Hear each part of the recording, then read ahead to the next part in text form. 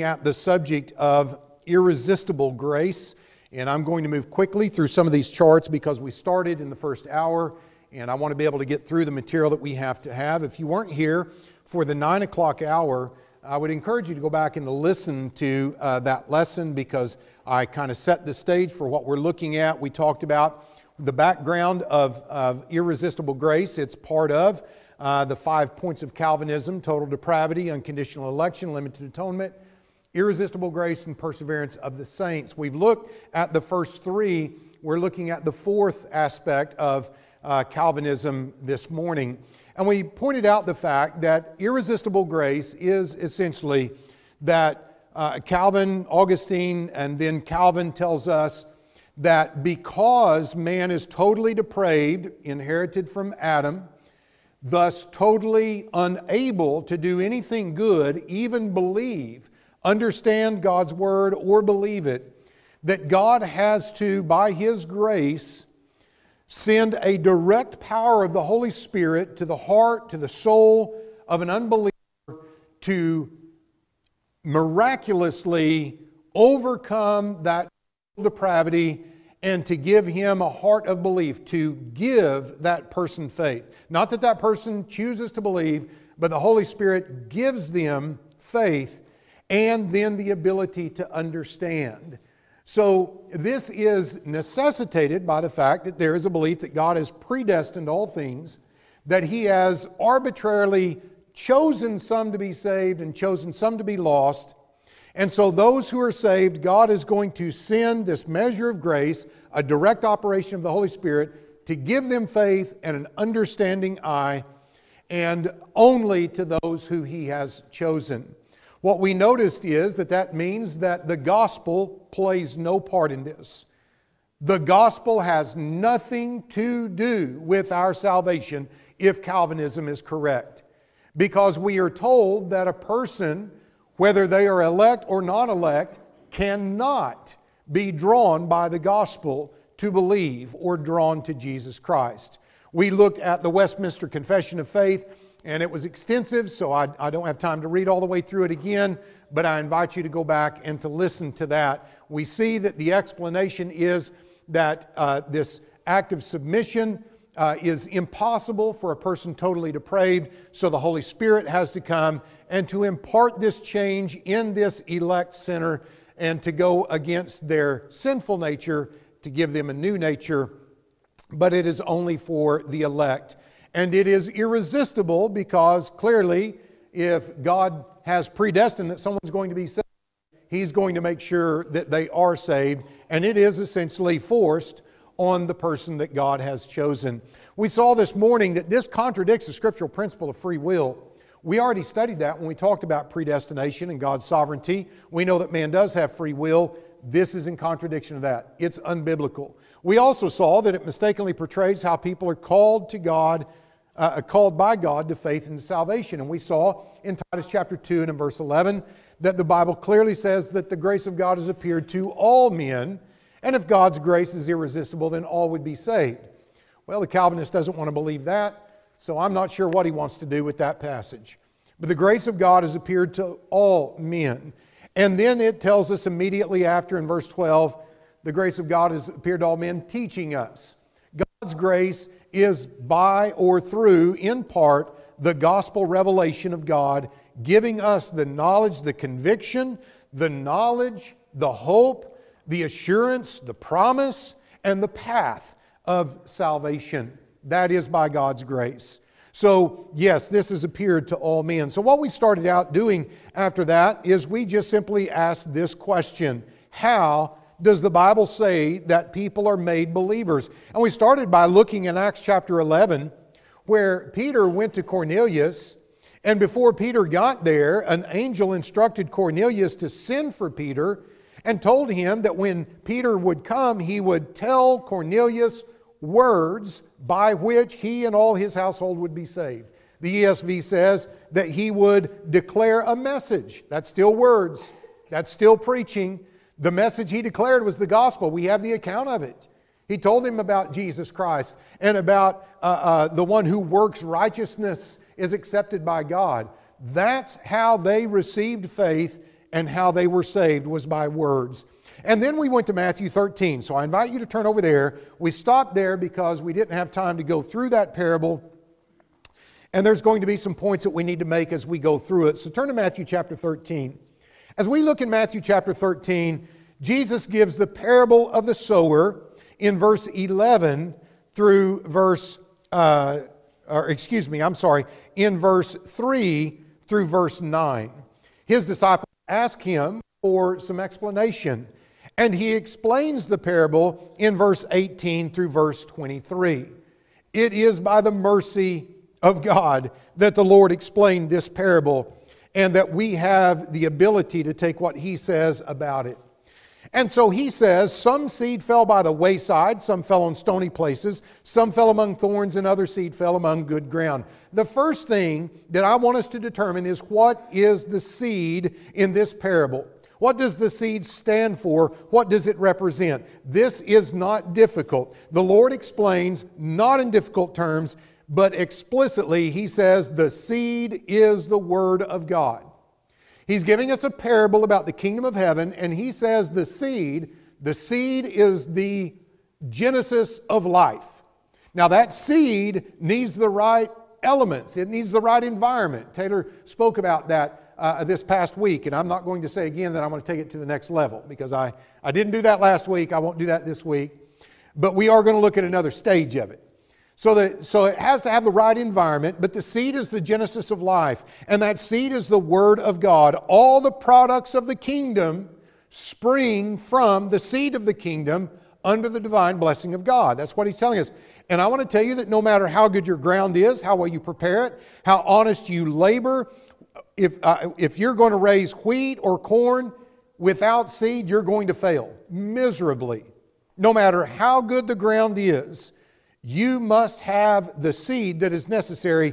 It is indispensable, and in the same way, in the kingdom of Christ, we must have the seed of the kingdom, or we cannot have the products of the kingdom. And the first, most basic product of the kingdom is faith. And that is exactly where faith comes from. You cannot have faith without the seed of the kingdom, which is the Word of God. And men can theorize about faith and the faith of Christ without hearing the gospel, but they won't have it. They can theorize about faith without hearing the gospel, but they won't have faith without hearing the gospel. That's just the Bible on the issue. We might as well talk about corn or wheat or some other product of the ground without seed as to talk about faith without the Word of God. And the next thing is to look at the wayside ground. In the parable, he speaks about the one who receives the Word that is represented by the wayside ground. What does that represent? Well, it represents an idle, indifferent, careless hearer. A person who does not take in the Word of God, to consider it, to meditate on it, to allow it to have any impact on their heart. And when they do this, the Lord says, then the wicked one comes and snatches away the Word of God that was sown in their heart. Mark says in Mark chapter 4 and verse 15, when they hear, Satan comes immediately. We were talking about immediately, and immediately is without intervention. And thus it happens quickly. It says that when these people hear the gospel, Satan comes immediately. You might ask, well, what roused him? What called him up? What's his mission? What's the urgency? Well, a man has heard the gospel. That gospel that produces faith. And Satan and his evil, malignant, premeditated design is to defeat the Word of God and thus defeat the divine means by which men believe and are saved. It's that simple, is it not? I know you've read this parable time and again. What is the urgency of Satan here? It is because someone has heard the gospel that is the genesis of faith which brings salvation. Why does he snatch the word out of his heart? Luke chapter 8 and verse 12 answers it. Jesus said, lest he should believe and be saved. Simple, isn't it? There is no direct operation of the Holy Spirit being mentioned. There is no inner light. There is no irresistible grace. It is the hearing of the Word of God, believing and being saved. Luke 8 and verse 12. And so this shows us that the Word of God is the seed. and that when it's sown in the heart that men should believe it and be saved. And that the devil understands this work, and when the seed is sown in a man's heart, he comes and snatches it away out of his heart lest he believe and be saved. The devil understands something about how faith comes that a Calvinist doesn't. And that's the reason that many don't believe. What does the stony ground stand for or represent in this parable?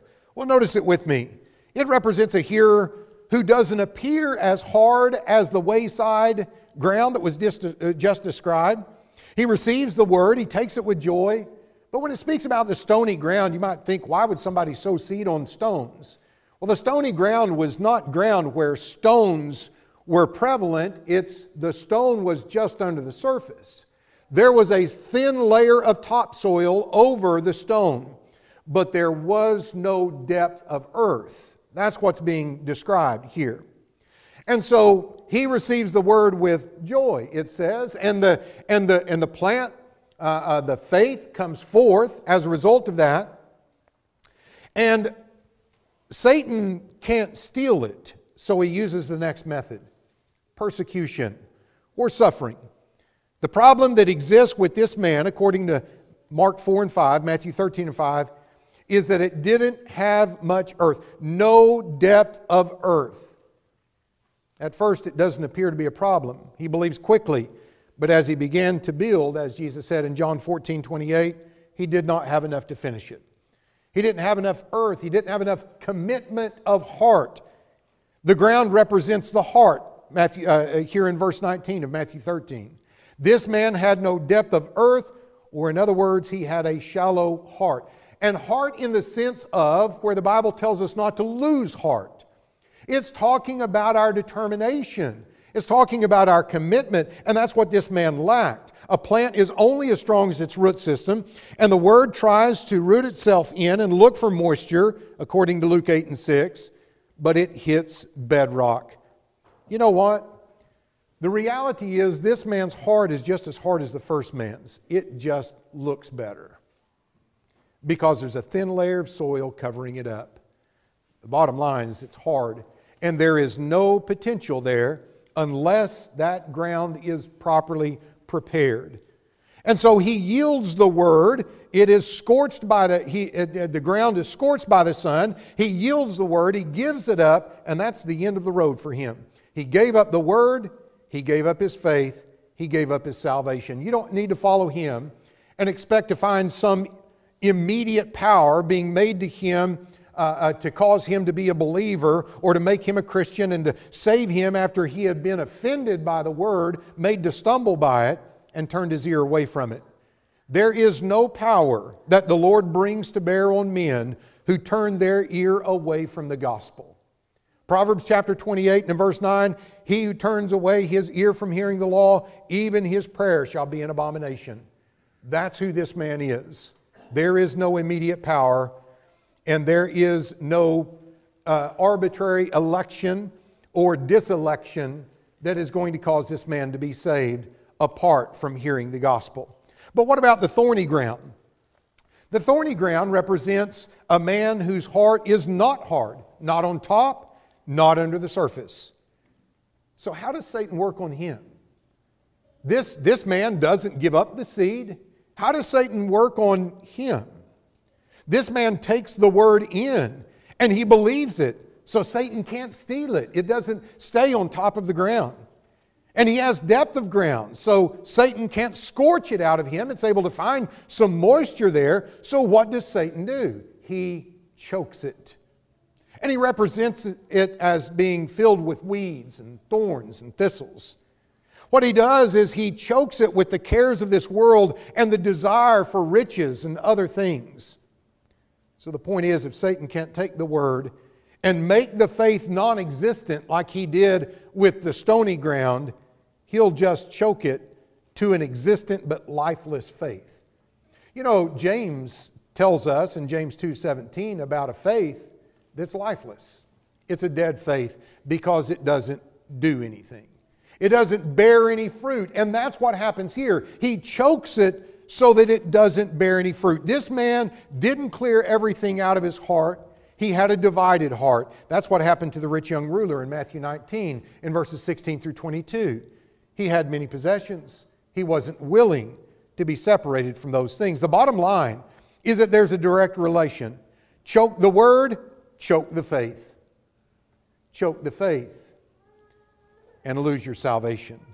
The faith is directly connected. What about the good ground? What does that represent? Well, it represents a man who receives the Word of God on a good and honest heart. He understands it, and Luke says he brings forth much fruit.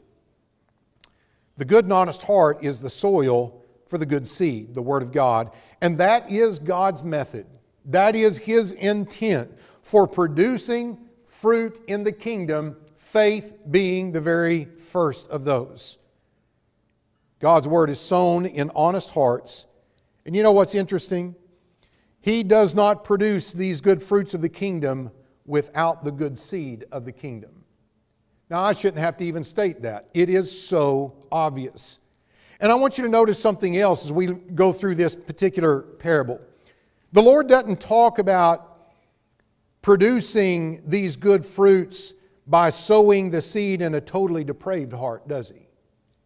But in a good and honest heart. The seed of the kingdom is the Word of God, and a good and honest heart is the soil by God's appointment to bring forth this fruit.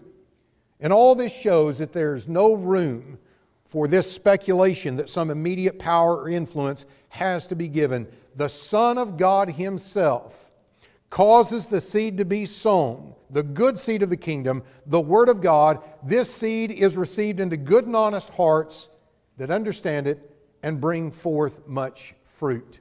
And that corresponds to what Jesus said earlier in verses 13 through 15, where He speaks about the fact that He said, I speak to them in parables because seeing they do not see, hearing they do not hear, nor do they understand. Well, why don't they understand? He says because they've closed because their hearts are dull. Their ears are hard of hearing. Their eyes they have closed. They've done this themselves. It was not something in their creation that they had inherited from Adam or any decree of God, but it was an act of their own. They closed their eyes, and they themselves are blamed for this failure. The parable of the sower is the ABCs. I mean, it's the phonics of faith, of how people are going to come to be believers and bear fruit in the kingdom. And it all starts with the Word of God. No immediate, direct operation of God on the souls of totally depraved people. Nowhere in that. So let's look in John 17. We'll go a little bit quicker with some of the rest of these verses. John 17, I want you to notice there in verse 20. In John chapter 17 and in verse 20 and in verse 21. Notice, read with me there. Jesus said, I do not pray for these alone, but also for those who will believe in me through their word, that they all may be one as you, Father, are in me, and I in you, that they also may be one in us, that the world may believe that you sent me. Now I want you to notice something that is clearly stated here. I want to ask a question. Who does the Lord pray for here? You might say, for those who believe. And that's right. That's true. But He's more explicit than that. You see it? He said He's praying for those who believe in Him through their word, the words of the apostles. The word that Jesus sent by means of the Holy Spirit to reveal it to the apostles so that they would preach it and write it down so that we can believe it. Jesus was praying for those who would believe in Him through their word. I want to tell you, if there are those whose faith did not come through the word of the apostles, they're not included in this prayer. That's just the reality of it. If there are those that believe by some immediate direct operation of the Holy Spirit that didn't come through the preaching of the gospel, Jesus did not pray for them. He didn't pray for their unity. He didn't pray for them to be one in Him and in the Father, the Lord did not pray for them, but for those who would believe on Him through the Word of God. This one passage ought to settle it for us, but you know we won't stop there. John chapter 20 now. Let's go just a few chapters ahead. John chapter 20. And I want to look in verse 30 and in verse 31. John chapter 20, in verse 30 and in verse 31.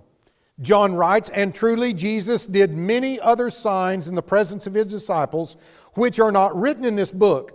But these are written that you may believe that Jesus is the Christ, the Son of God, and that believing you may have life in His name." Three very important questions answered. What are these things written for?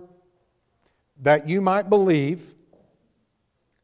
The apostle shows the Lord's plan for making believers, what has been done in order to make faith accessible to them.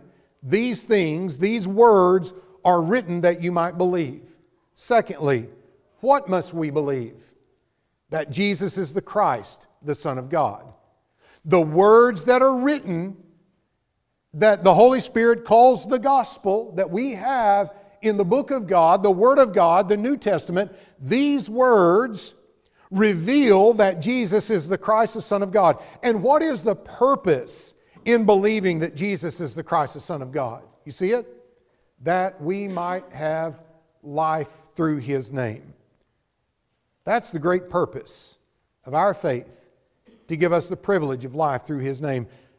How beautiful the benevolence and the grace of God. We just sang this. How beautiful the benevolence and the grace of God stands out in all of this. Man cannot believe without the information or the truth to believe. The Lord gives the truth that Jesus is the Christ, the Son of God. And this truth cannot be believed by man unless it is revealed to him with the testimony required to make it credible. Eyewitness testimony, and testimony that is followed up with miracles that confirm that these men are speaking by inspiration of the Holy Spirit. And God did that too. That's what Jesus said in Mark chapter 16. That He was working with the disciples, or through them, and through the accompanying signs and wonders and miracles. God had these things written so that they would be revealed, that we might read them, understand them, believe them, and that by believing we might have life through His name. Pretty simple, isn't it? You see, this is fundamental stuff. But this is what is so wrong about Calvinism that has influenced practically every denomination among us. Let's look in Acts chapter 15. Acts chapter 15, I want you to notice there in verse 7. In Acts chapter 15, you'll remember that here in Acts chapter 15, Paul and Silas went down to Jerusalem to confer with the other apostles and with the elders of the church there regarding the Judaizing teachers that were teaching that the Gentiles had to be circumcised and to keep the law of Moses in order to be saved. And so in their conference, as they conferred, Peter spoke about what had been done in the household of Cornelius. And he stands up in verse 7, and it says, "When there had been much dispute, Peter rose up and said to them, 'Men and brethren, you know that a good while ago God chose among us that by my mouth the Gentiles should hear the word of the gospel and believe.'" Boy, these are just too easy, aren't they? How would the Gentiles have faith? Peter said, "By my mouth they would hear the word of the gospel." Not just the word, but the word of the gospel. And as a result of that, they would believe. This is as clear as language can express anything. So if it was the choice of God that the Gentiles by the mouth of Peter would hear the word of the gospel and believe, then that means that it was not His choice that they should believe without a word. That they should believe by means of an immediate, direct operation of the Holy Spirit upon their heart. Let's look at another one that you're very familiar with, Romans chapter 10 and verse 17. In Romans chapter 10 and verse 17, Paul, the apostle to the Gentiles, said, "So then faith comes by hearing, and hearing by the Word of God." Isn't that interesting? As clear as it can be. If he had said faith comes by feeling, by an immediate influence by the Spirit, or by anything else besides hearing the Word of God, it would have been just as easy to say. And it would have been just as easy to preach. But he settles the question by saying that faith comes by hearing. And he doesn't stop at that. But I want you to notice that he plainly states what we must hear, that it must be the Word of God. He even reasons the matter out, going back to verse 14. "How then shall they call on Him in whom they have not believed?" Now listen to this. "And how shall they believe in Him of whom they have not heard?" You say, well, he's talking about hearing that wee small voice in the night from the Holy Spirit. No, that's not what he's saying. He said, "How shall they hear without a preacher?" He's not talking about a direct operation of the Holy Spirit. "And how shall they preach unless they are sent?" He's talking about the same method and measure of gospel preaching that we understand today. If the Lord had not called and sent the apostles to preach the gospel, we never could have heard it. And if we never heard it, we could not believe it. And if we never believed it, we could never have called on the name of the Lord. That's what the Scripture says. This, then, is a settlement of the question. But somebody might point out, well, Brett, in the beginning of your sermon in the first hour, you granted that God makes men believers. I mean, from the start, you said God makes men believers. He does. But I pointed out that He does it by means. And that's exactly the point of what we're investigating here this morning. Does He make believers by a direct influence or power of Himself exerted to the heart of the sinner? Or does He make believers through a mediation or through means of the gospel? That's been the question all along. And somebody says, well, didn't you agree also that He makes believers by the Holy Spirit? I certainly did. And the Bible teaches that. That's without reservation. But is it not possible, and is it not in harmony with the Scriptures, that He makes believers through or by means of the gospel revealed by the Holy Spirit, and thus by the Holy Spirit? When something is done, the Ephesians 6 and verse 17 says that the Word of God is the sword of the Spirit. It's a tool in His hand, if you will. And so if something is done by the sword of the Spirit, as the Spirit wields it, it is being done by the Spirit. The illustration that has often been used, if I said, well, I cut down that tree over there that's on the ground, and then later I say, and there's the saw that cut it down, I didn't lie to anyone. I cut the tree down with the saw. You understand that. So when we read about something done by the Holy Spirit, and then another time the same thing done by the Word of God, it's not a contradiction. It is done by the Holy Spirit by means of the Word of God. And that should be no difficulty for us. Look in 1 Peter chapter 1. In 1 Peter chapter 1 and in verse 12, I want you to see why this concept should not be difficult for us at all. 1 Peter chapter 1, over toward the end of your New Testament, 1 Peter chapter 1, and I want to look in verse 12. 1 Peter chapter 1 and in verse 12. And listen to what he says about the Holy Spirit here. 1 Peter chapter 1 and verse 12. I'm reading from the New King James Version. He says, "To them it was revealed that not to themselves," he's talking about the prophets, okay?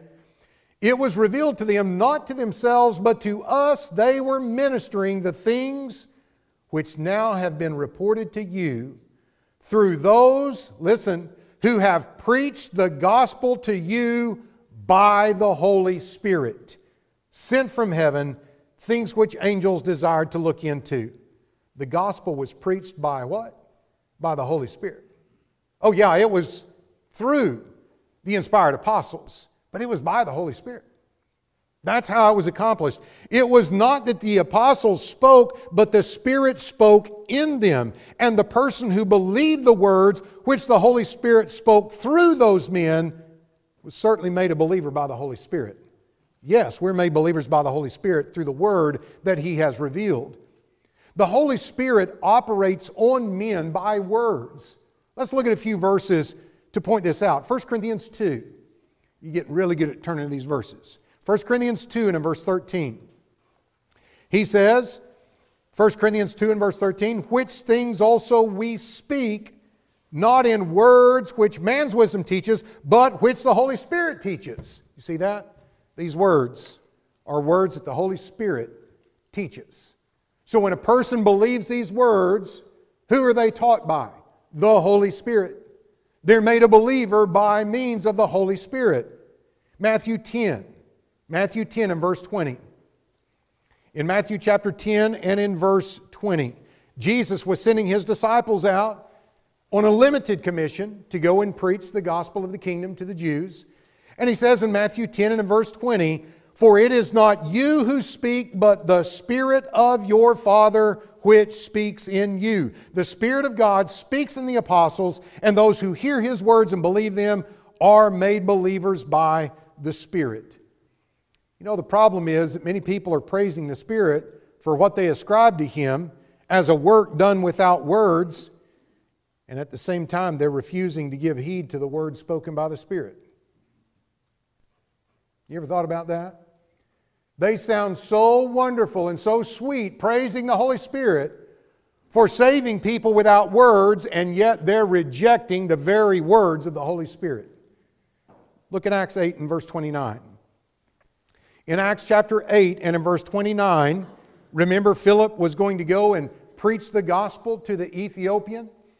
And it says in Acts 8 and 29, then the Spirit said to Philip, go near and overtake this chariot. How did the Spirit operate on Philip? That was pretty direct, right? Was it a feeling?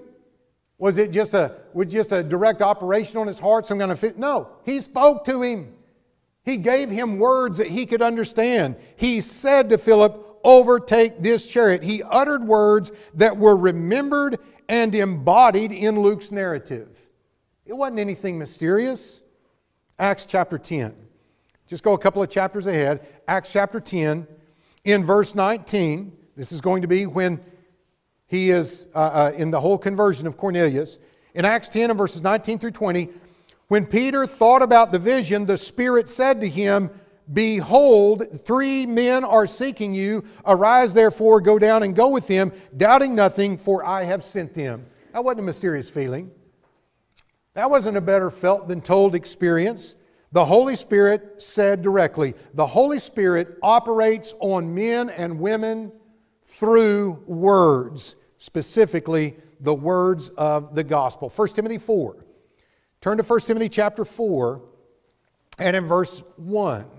Paul is giving Timothy some warnings. 1 Timothy 4 and in verse 1. And he says this, now the Spirit expressly says that in latter times some will depart from the faith, giving heed to deceiving spirits and doctrines of demons. How is the Spirit said to operate here? The Spirit speaks. Not just speaks, but He expressly speaks. He speaks expressly. That word expressly means explicitly. He was clear about what He said. He didn't just give him a vague notion or an idea. Hebrews 3 and verses 7 through 9. Hebrews 3, 7 through 9. Therefore, as the Holy Spirit says, today if you will hear His voice, do not harden your hearts as in the rebellion. Notice that. That's a quote. That is a quote from Psalm 95. And when the New Testament writer recorded it, he said, the Holy Spirit says. He didn't say David said. He didn't say the psalmist said. He said the Holy Spirit said.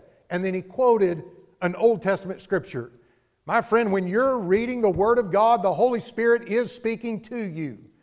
And when you acquire faith as a result of hearing the Word of God, it is by the Holy Spirit. And we could go on and on. We've already looked at probably 15 passages in which it is said that the Holy Spirit operates through and by words. Romans chapter 1 and verse 16, the gospel is the power of God to salvation. We started out with that this morning, but I want to come back to it now. The gospel is the power of God to salvation Are you looking at it? Romans 1:16. To everyone who believes, not to some, but everyone who believes. If there's a believer that has ever lived, that believer was made a believer by the power of God. Would you not agree? And that power of God is the gospel, the Word of God, not a direct, immediate operation of the Holy Spirit. Yes, we clearly see how believers are made. There's so much more that could be said about this, and it will warrant some other studies well into the future, but we are going to be coming back to look at some aspects of what we call Neo-Calvinism, simply because there is a kind of an offshoot or a new form of Calvinism, not classic Calvinism, but it has as its basis many of the Calvinistic concepts. We're going to be looking at those when we finish the series. And I want you to remember this about irresistible grace. All of those concepts about the direct working and revelation of the Holy Spirit to people, this is where it finds its birth. All those ideas. And furthermore, the ideas in Neo-Calvinism about what God's grace does, we'll be talking a lot about that. All of these ideas of Neo-Calvinists about what God's grace does, mark it down. It begins with the belief about man's inability. They will not say they believe in total inability, but they believe in an inability that is unscriptural. Therefore, they, like the Calvinists, go to grace to find God forgiving sins that haven't been repented of and doing other things that the Scripture does not speak about. So it's important that we understand the classic foundation of Calvinism before we go on to what we're really dealing with, actually within the church today, by brethren, by preachers who have read a few too many Calvinistic commentaries and have bought into these concepts. But we're almost done with this. We've got one more element to look at, and that is the perseverance of the saints, or as many people call it, once saved, always saved. I appreciate your kind attention this morning. We've gone just a little bit past the hour, but you've been so good to follow along, look at these scriptures, and if you have any questions, disagreement, you want to study this further, I'd be happy to do that with you. You've given me your time, I'll give you mine. But if you're here this morning and you haven't obeyed the gospel of Christ, I want to tell you where it begins. It begins with the hearing of the gospel, that Jesus is the Christ, the Son of God, and that He died as a sacrifice for your sins and for mine. And that He has provided salvation, and that salvation is in Him. But the way that we are to get into Him is through our faith, our confession, and a confession of our allegiance to Him, our faith in Him, our repentance, turning away from our past sins, and being baptized into that fellowship with Him. That's how we enter into Christ. That's where we're chosen. That's where we're saved. And you can do that this morning. All things